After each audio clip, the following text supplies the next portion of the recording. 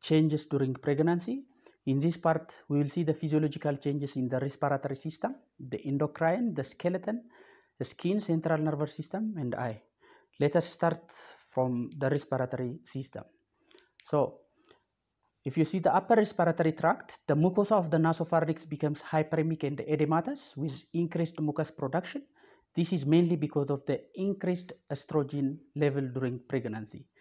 This change results in marked nasal stiffness and decreased nasal patency. Because of these physiological changes, 27% of the pregnant women report nasal congestion and rhinitis at 12 weeks of gestation. This number will increase to 42% at 36 weeks of gestation. The use of nasal decongestant is not advisable because of increased risk of hypertension and recurrent nasal congestion. And because of the decreased nasal patency, there is a difficulty of intubations because of increased malapathy score. Epistaxis is also common during pregnancy but rarely requires surgical management. But we need to consider when you insert a negative to the pregnant woman, we need to have adequate lubricants. Otherwise, we will end up the bleeding. Polyposis of the nose and the nasal sinus develop in some pregnant women, but it resolves after delivery. So if you see the mechanical changes, the configuration of the thoracic cage changes early in pregnancy, which was manifested as subcostal angle is increased to 103 degrees. The transverse diameter of the chest is increased by 2 centimeters and the chest circumference is increased by 5 to 7 centimeters. This change is mainly because of the relaxation of the ligamentous attachment between the rib and the sternum. As the pregnancy progressed, the level of the diaphragm elevated by 4 centimeters and the diaphragmatic excursion is also increased by 1 to 2 centimeters. The respiratory muscle function is not affected during pregnancy. So let us see the lung volume and pulmonary functions. Elevation of the diaphragm decreases the total lung capacity and functional residual capacity. The forced expiratory volume in 1 second doesn't change during pregnancy, and the pulmonary functions in twin pregnancy is the same as that of the singlet, and there is no significant difference between.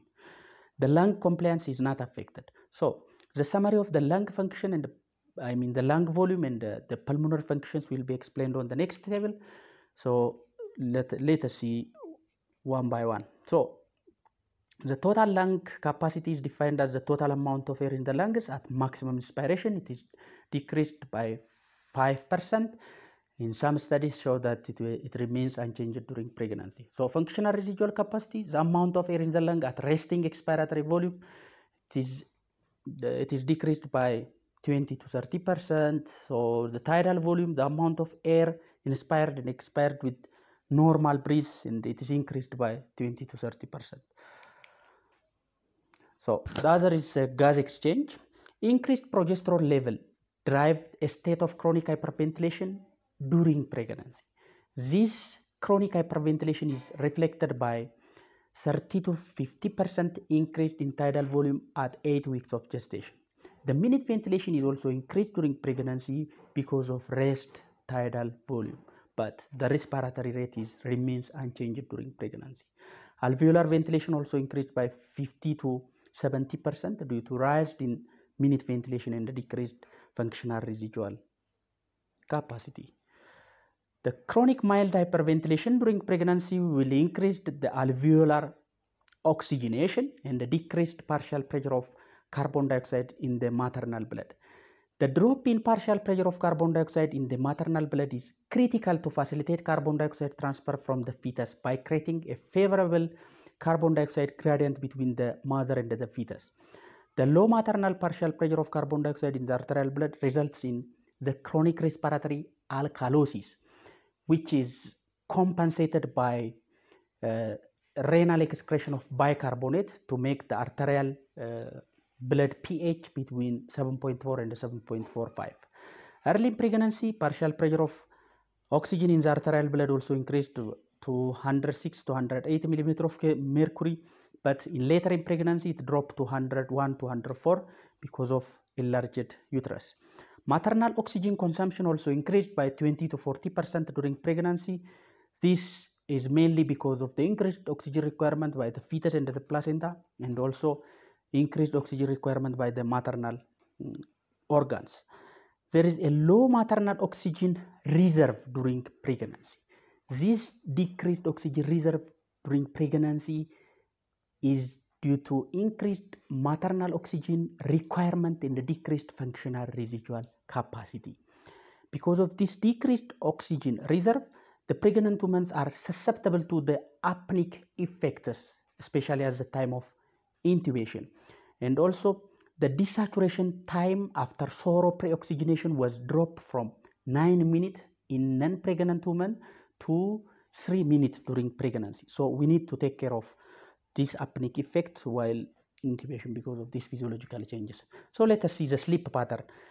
Beginning as early as 12 weeks of gestation and extending through the first 2 months postpartum, a woman have a difficulty in falling asleep, frequent awakening, a fewer hours of night sleep, and reduced sleep efficacy. This change is especially common in the postpartum period, which predispose postpartum ladies for postpartum blue and psychosis.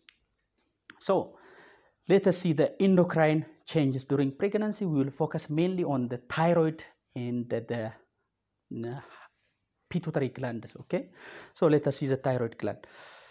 The size of the thyroid gland remains unchanged if iodine supplementation remains normal, but in the state of iodine deficiency, the size of the thyroid gland is increased by 25 to 30% during pregnancy.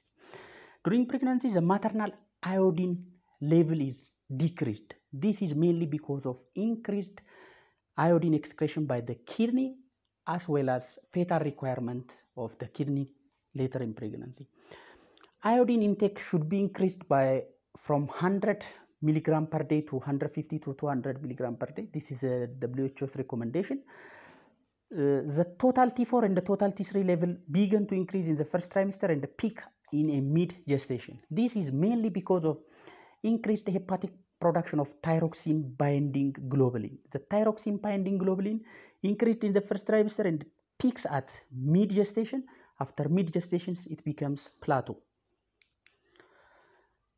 There is also a transient decrease in thyroid stimulating hormone, and there is a transient increase in free T4 level in the first trimester of pregnancy. This is mainly because of the thyrotropic effect of HCG. As you know, human chorionic gonadotropin production is peak in the first trimester, and the human chorionic gonadotropin and thyroid stimulating hormones share alpha subunit.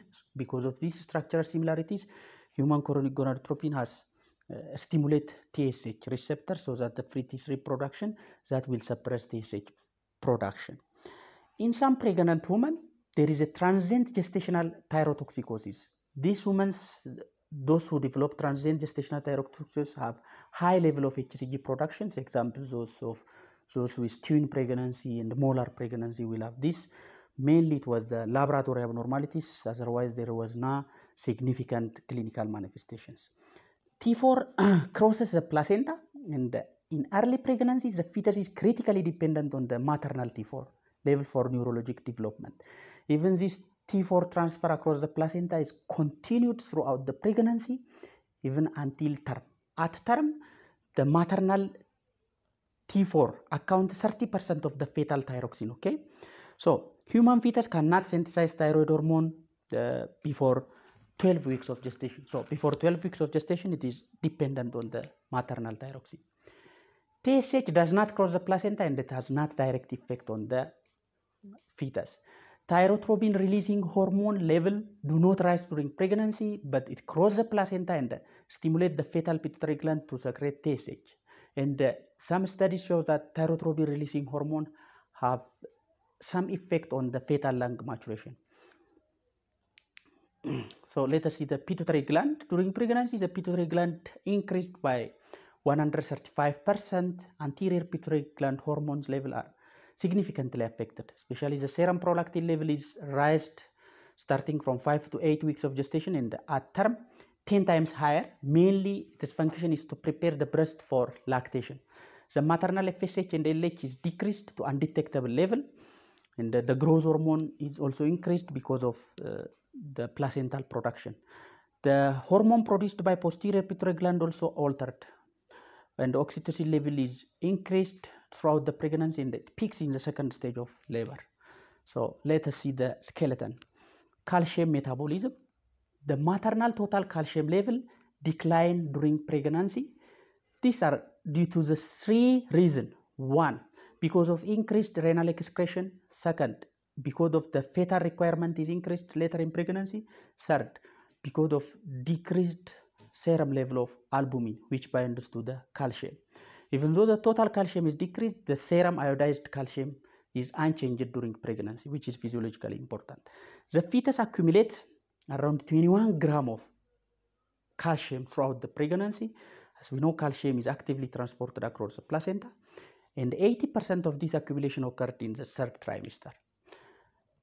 The fetal calcium needs are mainly dependent, the need is mainly met by increased intestinal calcium absorption, and at some extent calcium resorption from the maternal bone occurs, but mainly need is met by increasing maternal calcium absorption. Calcium is absorbed from the small intestine, and its absorption is doubled at 12 weeks of gestation, and it is maximum at the third trimester.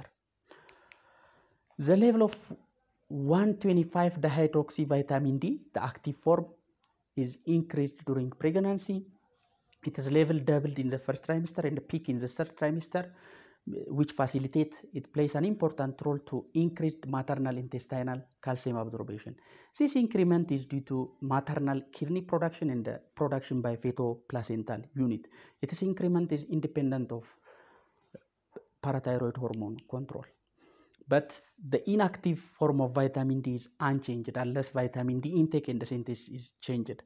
Calcitonin level also increased during pregnancy to protect excessive maternal bone loss. Maternal serum phosphate levels are unchanged and parathyroid hormone level remains normal, the low normal range throughout the pregnancy. Skeletal change and postural change. Pregnancy is a period of bone turnover and remodeling. Both pregnancy and lactations cause reversible bone loss, and this bone loss is marked in a woman who breastfed for a long period of time, and the bone turnover is low in the first half of the pregnancy, and it is peak in the third trimester, which corresponds to high fetal calcium requirement. There is no association between parity and osteoporosis later in pregnancy. Although there is a bone loss occurs in pregnancy, the occurrence of osteoporosis soon after pregnancy is rare. So pregnancy results in progressive increasing anterior curvature of the lumbar spine. It causes lordosis. This is a compensatory mechanism that keeps the woman's center of gravity over the leg. This causes pain over the lower back, which radiates to the inner thigh. There is also the relaxation of the symphysis pubis and the sacroiliac joint during pregnancy. So let us see the skin, hair, nail changes during pregnancy. In the skin, there is increased cutaneous blood flow, which causes heat, blowing of it, which we call it as a glow of pregnancy. Hyperpigmentation is observed in 90% of the women. This hyperpigmentation is commonly occurred in the linea nigra, nipple, areola, over the labia minora, over the scar in the face, causing the mask of pregnancy. The spider angioma and the palmar erythema can also occur because of elevated estrogen level, hysteria gravidarum, because of increased intra-abdominal pressure, stretching the skin collagens. Many women also notice that the hairostism and the thickening of the scalp hair during pregnancy is commonly shed 1 to 5 months postpartum. During pregnancy, the nail also becomes brightness, transverse grooving, and the distal onychomycin and the other changes can also occur in the nail during pregnancy. So, central nervous system. CNS changes are relatively few and mostly subtle. Some women report that problem of attention, concentration, and the memory throughout the pregnancy and in the postpartum period. But studies found that pregnancy-related memory decline was limited in the third trimester of pregnancy, and these changes are not related to anxiety, sleep deprivation, then the depression, and the other body changes during pregnancy. Decreased brain size in the healthy woman occurs in the course of pregnancy. It was reported by the volumetric MRI, but the cause of this change and its clinical significance is not known. When you see the eye, pregnancy is associated with ocular changes. Most of them are transient, but the two most significant ocular changes during pregnancy is increased the thickness of the cornea and decreased intraocular pressure. The thickness of cornea, it starts to appear at 10 weeks of gestation and persists for several weeks postpartum. It concomitantly occurred with visual changes.